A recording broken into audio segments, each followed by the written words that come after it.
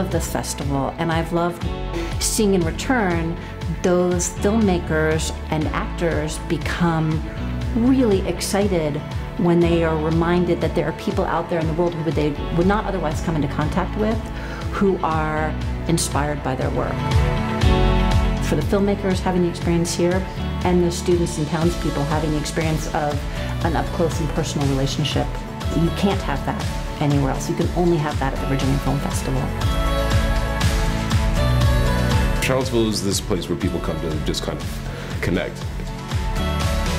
The festival actually tries to target, real issues that are happening in the world to spark conversation, because ultimately that's what art's for, right? Is to get us talking to each other about whatever's going on. And so the festival doesn't just try and entertain, it tries to actually educate and stimulate conversation. Within 6 minutes, I was talking to 4 strangers, and 9 minutes later, I'm sitting, listening to jazz with them and having a drink until 2 o'clock in the morning. Just the atmosphere is so terrific here.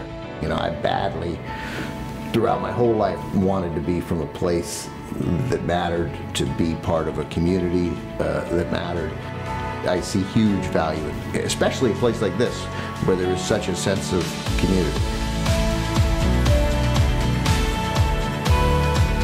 To have the chance to talk to other filmmakers about their craft and what they do, why they do it.